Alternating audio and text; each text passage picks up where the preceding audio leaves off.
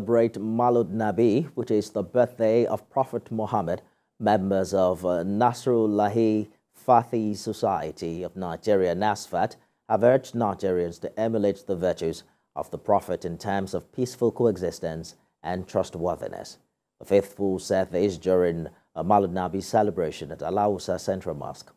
Senior correspondent Adijoja Salam Adeniyi reports.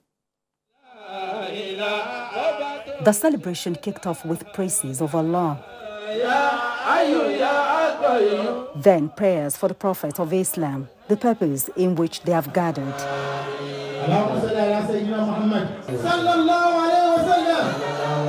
For the Chief Missioner of Nasrul Lahi ilFathi Society, Abdulaziz Onike, the gathering is to encourage both Muslims and non-Muslims in Nigeria to imbibe the culture of tolerance and peaceful coexistence that the Holy Prophet Muhammad practiced and preached throughout his lifetime. Live and let live. There's an hadith of the Prophet that says, La dorara wa la dirara. Don't inflict harm and don't allow any other person to inflict harm upon you. Allah, in His infinite mercy, has decided to make us to practice different religions. There is no compulsion in our religion. Prophet lived and he never forced anybody to become Muslim. And I want also to imbibe that culture in Nigeria. He also seeks patience and support from Nigerians for President Bola Tinubu to take Nigeria to the promised land. Things that have been destroyed for so many years, you will not expect him to come and repair it in 100 days. All hands must be on deck to assist the president in bringing back the ship of the Nigeria that has gone astray. MauludNabiyy is celebrated to give thanks to Allah for sending Prophet Muhammad as a mercy to mankind, to ask for continued blessings on the Prophet as Allah and his angels send blessings on him. During his own lifetime, everything that is entrusted to him is well kept, and that is why it was named Al-Amin, the trustworthy. We realize that the Prophet Muhammad is the seal of our prophet and even the seal of our prayer. This is the opportunity for us to sit down and reflect on our way of life, the ones that we feel we need to work on.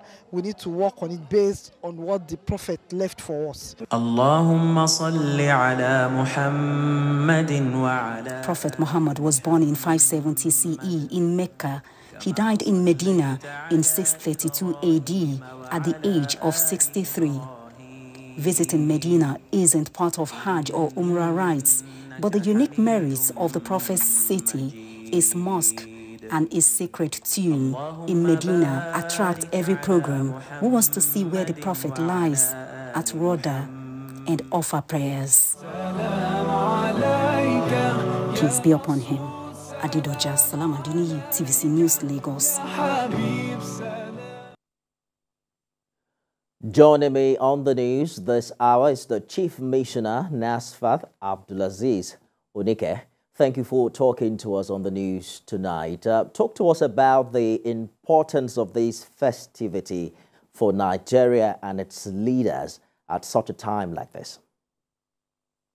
We thank the Almighty Allah for giving us the opportunity of witnessing another MauludNabiyy.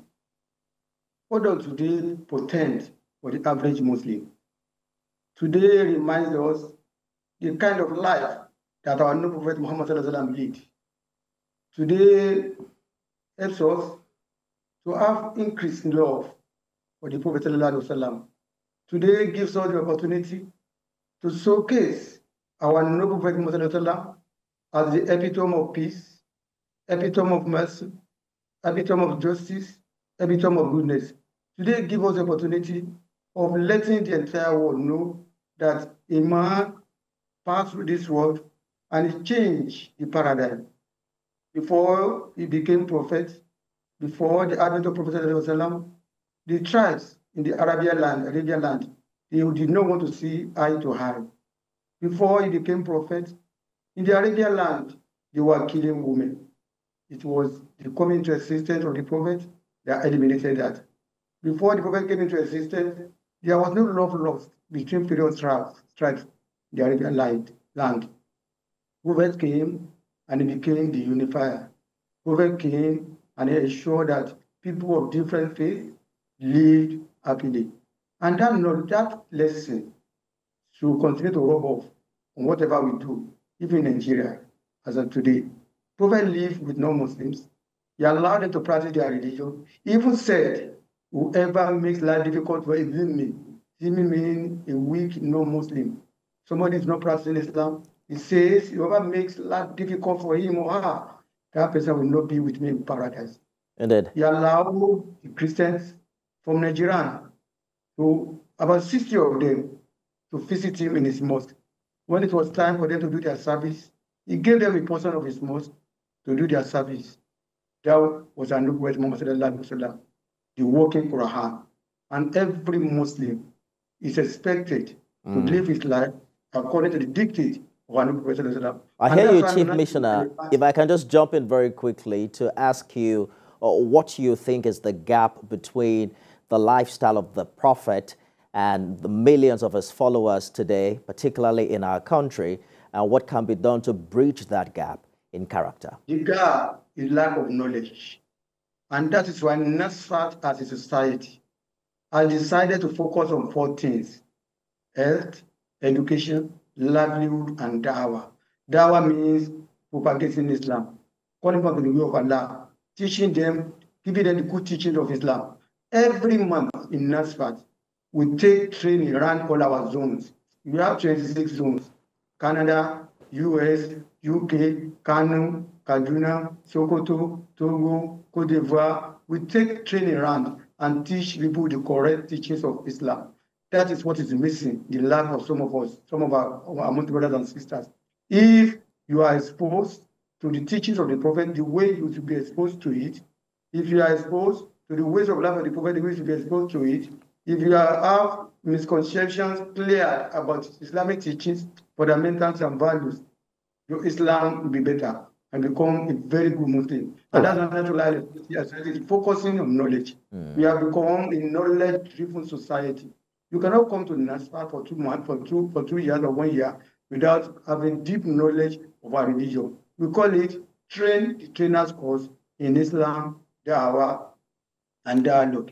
Children, youth, the elderly ones, the council of elders, the women, we gather them every year in all our zones and expose them to the correct teachings of Islam. All right. Even our University. Chief Missioner, I know there's a lot to say, but there's such little time. So we probably will continue this conversation subsequently. Chief Missioner NASFAT, Abdulaziz Onike, thank you so much for talking to us on the news tonight. Thank you for inviting me to this forum. I'm very grateful.